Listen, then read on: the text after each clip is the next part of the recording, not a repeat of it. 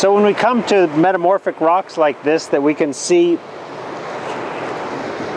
lumps, we'll call them lumps because they look like lumps initially, but it's the job of the metamorphic geologist to figure out what are those lumps. And sometimes metamorphic lumps are garnets and sometimes they're other minerals. For these minerals, we came here, we were initially puzzled.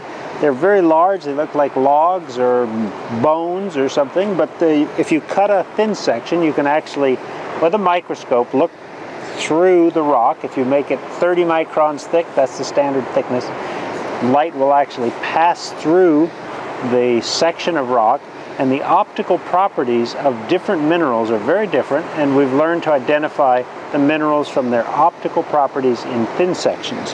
And by looking at these in thin section back in the laboratory, we've determined them to be cordierite crystals, which tell us that along with the other minerals in the rock, that the rocks experience temperatures of about 500 degrees C and pressures equivalent to a depth of about 10 kilometers deep beneath the surface of the Earth.